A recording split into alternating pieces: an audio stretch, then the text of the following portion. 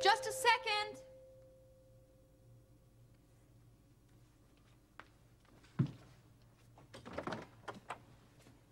Hi, sorry it took me so long answering. Earth to Dad, over. Good morning. Oh, stop. I can't believe it. Why, Dr. Phillips, whatever are you talking about?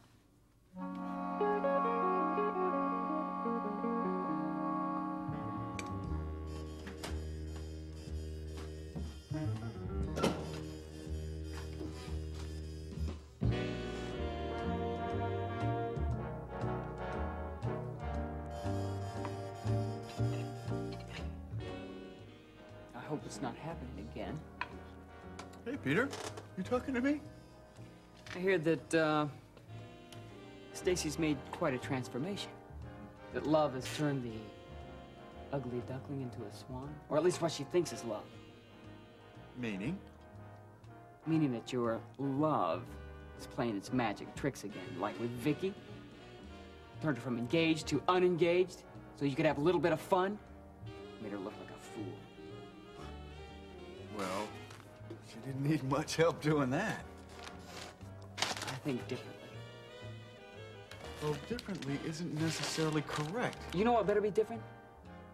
You better not be playing any games with Stacy. I hope that you're not getting your jollies by seeing how far she'll go to make you happy. Because if you are, man, you're gonna have to answer to a lot of people. Starting with me.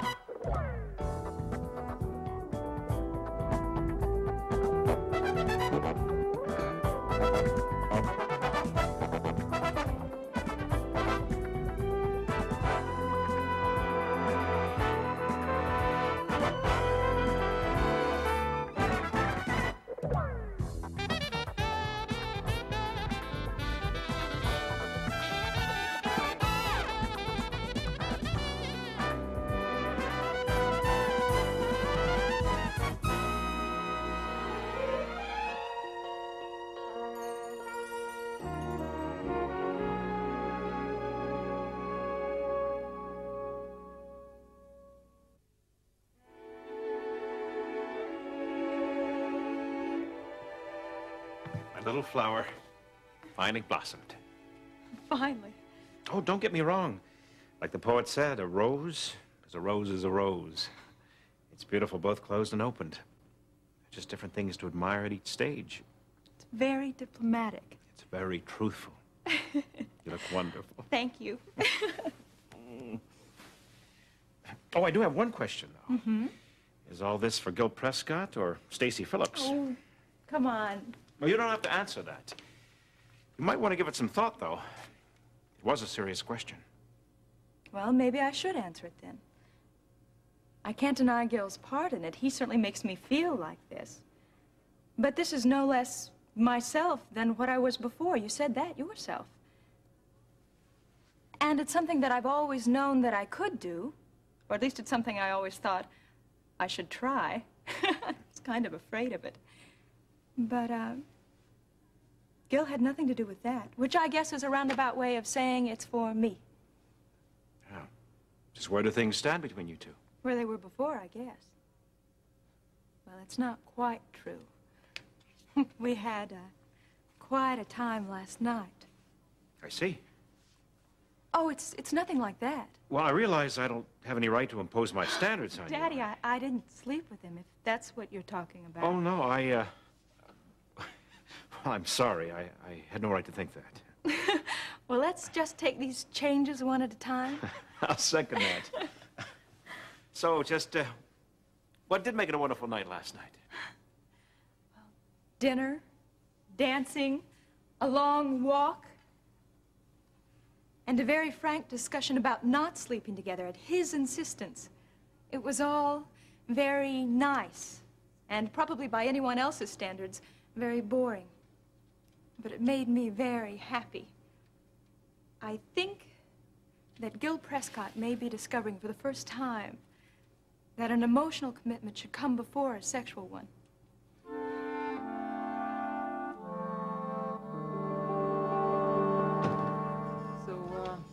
What line are you giving her, man? What approach are you using? Because it's got to be pretty incredible for her to be falling for it. She's not stupid.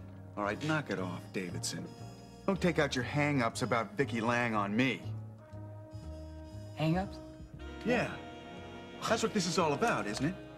I mean, if you could admit the truth, you could admit that you're the one that's really using Stacy. Me? Yeah.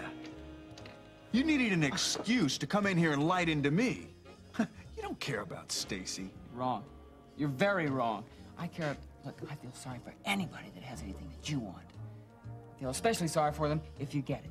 Because it's just as quick as you can, you're gonna say goodbye. If you give them the courtesy of that. Out of respect for our friendship, I'm gonna walk out of here without busting you in the face first. What is it you want, Gil? A few laughs, huh? You want to see what it takes for someone intelligent to give in to you?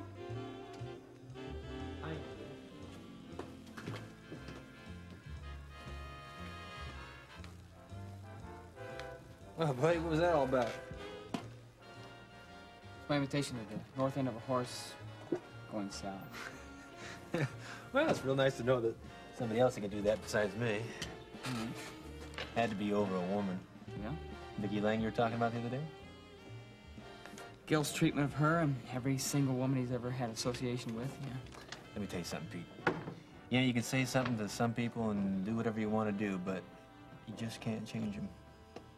I don't believe that, though. See, you gotta try, especially when it's someone like Gil, all the people he's hurt. You save yourself a lot of aggravation if you do it my way. So, how is Vicky Lang? She's doing a lot better, yeah. See, we're trying to get her on this work rehabilitation program. And if we do, then she's gonna spend a lot more time outside of the prison. Yeah, thanks a lot. Hey, can you get us a couple coffees?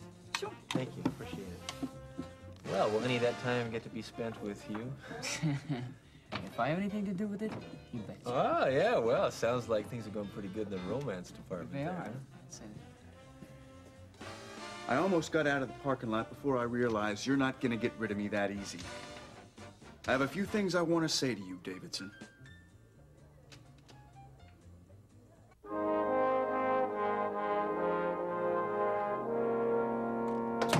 Well, Mr. Carpenter, I must say this is a real pleasure. Well, let's see how I feel after this meeting's over. Yes, sir.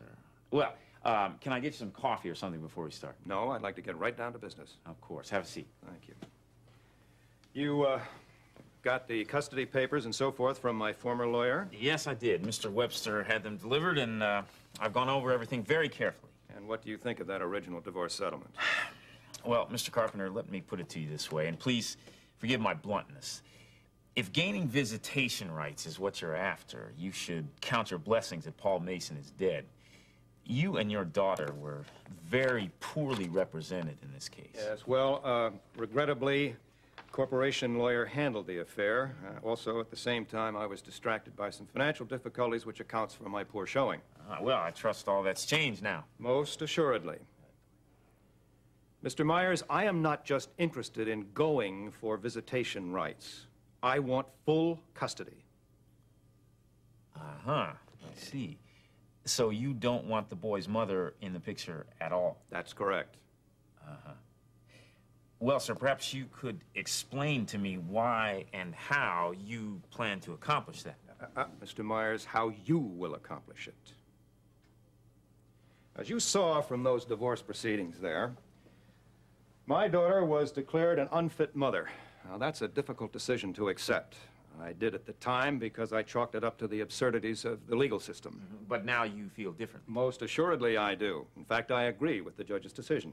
Why? Oh, there are many reasons for that. I'm a proud man, Mr. Myers. The thought of my own flesh and blood being any less than I am is a little disturbing to me. But time has shown me the error of that thinking. Now, my daughter was caught in adultery. A very unpleasant, but nevertheless an undeniable fact. She was also labeled negligent. Again, unpleasant, but a substantiated fact. I might also add that she was cited for contempt during the trial as well. Twice, as I read this report, is that right? Mm-hmm. Highly indicative. Yes. Mr. Carpenter, with all respect, I am familiar with these charges. They don't paint a very flattering portrait of your daughter, but To do what you have in mind, we'd need much more. You see, as the only surviving parent, her rights are almost unassailable. Well, during the past year, my daughter became addicted to barbiturates. She was under treatment by a psychiatrist for acute schizophrenia. She became deeply involved with a fanatic religious group. And then she endangered my grandson's life by taking him out of one of the best neighborhoods and putting him into one of the worst. And the house that she forces him to live in is shared not only by known criminals, but also by a prostitute. Now, I have the medical records and the witnesses to back up these charges. Now, what do you say? Mr. Carpenter, if we can prove these things to a judge, I have no doubt that you'd be awarded custody of your grandson.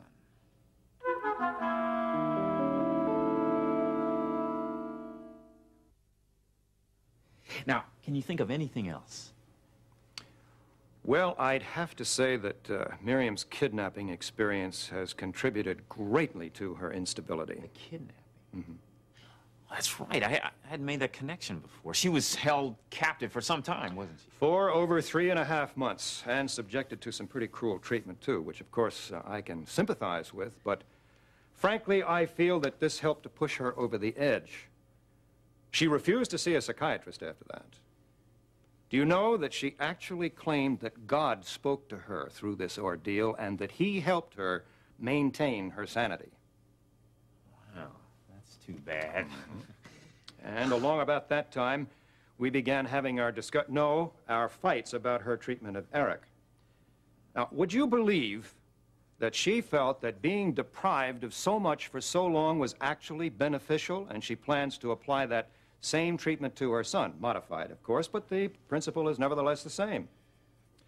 And she won't let me give him any presents either, which is certainly not any kind of a normal grandfather-grandson relationship I've ever heard of. Along with that, she's, of course, forced him to live in the ghetto, claiming that there is nobility in poverty. Now, I just can't bear that.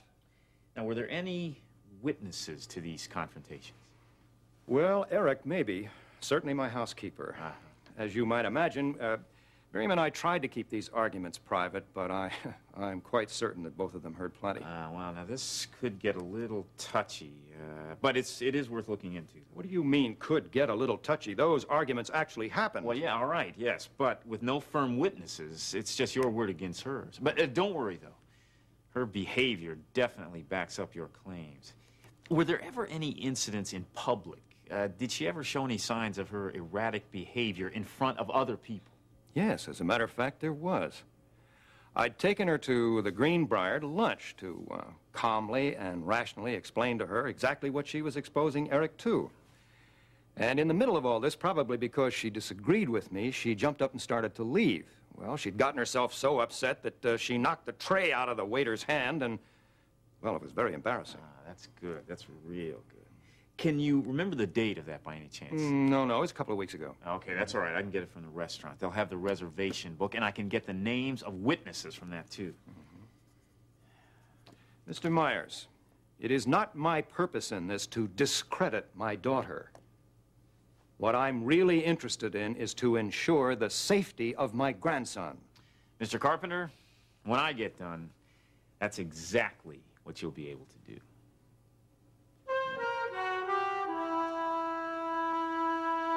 You know, you really disappoint me, Peter. You're the guy who always gives everybody the benefit of the doubt. Everybody but me. Now, I don't deny that I've got a reputation. I made it, so I've got to pay for it. But I do deny that I'm trying to play some sort of practical joke or game with Stacy. I care about her. Now, it may not make any difference or be important to you, but I felt like I had to come in here and try to get that into your fat head. Hey, wait.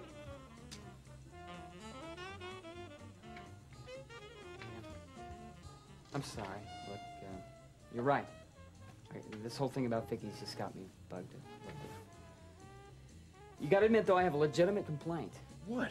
That's the woman that ruined me. Look, that isn't what we're talking about. I'm sorry that I didn't take your word back there, and I'm sorry I got mad.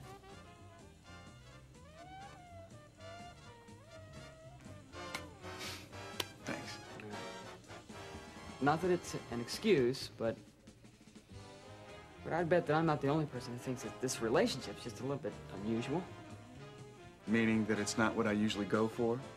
more or less. Well, you're not the only one that feels that way. The point is I didn't really go after it. What we have is something that just happened. And I really respect her. Just like I respect Marianne, Peter. What's wrong with you, huh? Oh, but now this is unreal. I'm between two known. How you doing, Russ? Oh, as well as could be expected, I guess. Sounds like things are going pretty good for you. Yeah, except with Davidson here. He's all right. Listen, you heard from Marianne? She hasn't written. Sorry. Just that she's fine and seems to be happy with Dad. Good, good. Well, look, I've said what I have to say. See you guys later, huh? Yeah, you take care. See you later. See,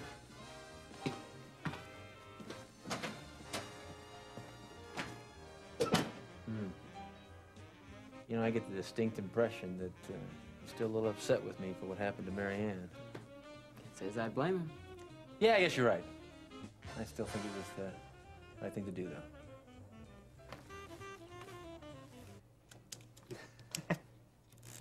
Oh, that's good.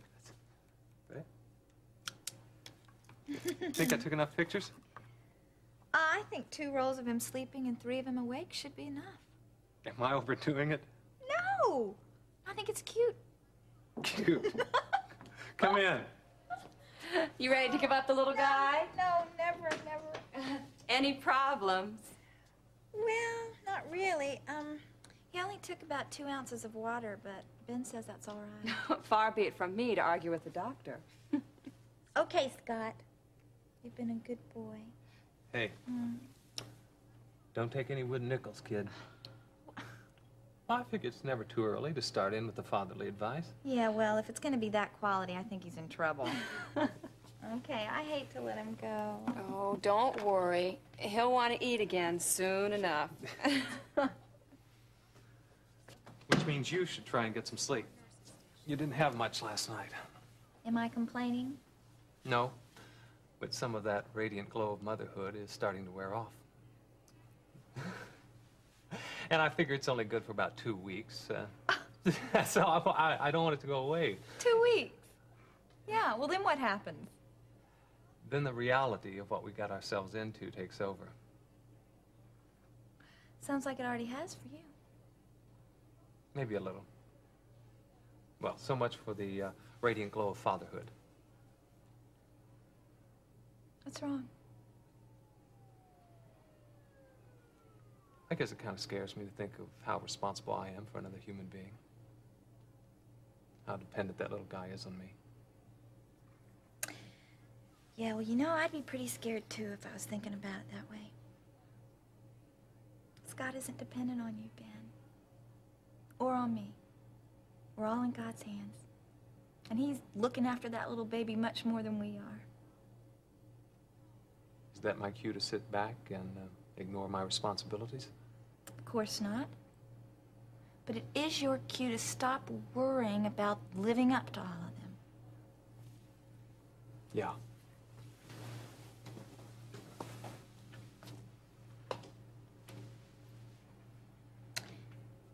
It's your hand, isn't it? Because it hasn't healed, you're afraid you're not going to be able to make a living.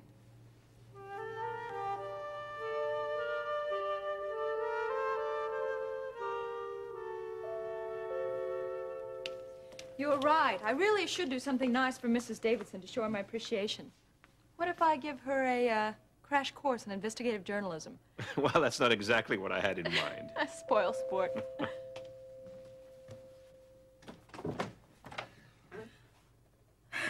Hi. Hi. Oh, well, I guess I'd better be off to the clinic. Dr. Phillips, it's good to see you again. Yeah? Oh, you really don't have to go, Dad. Oh, give me a little credit, honey. Oh, have a nice day. You too. We'll have to do this again sometime. Definitely.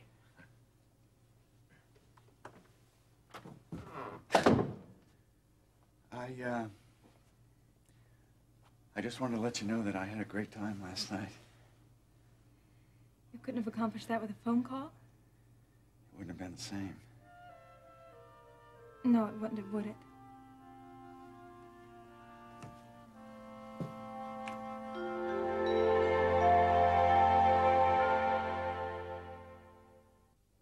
Are you telling me you're not worried?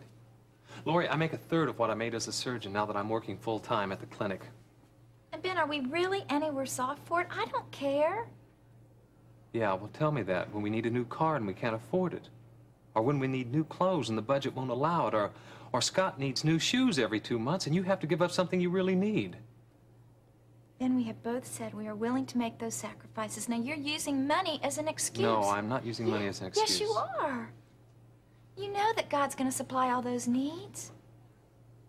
What you're really upset about is that you've lost a career. It's the one area of our lives that God has not healed, and you're angry with Him for that.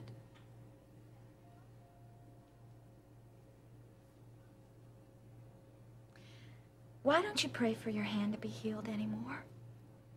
We have prayed. Who said we should stop? Maybe God did by not answering us. He just hasn't answered us yet.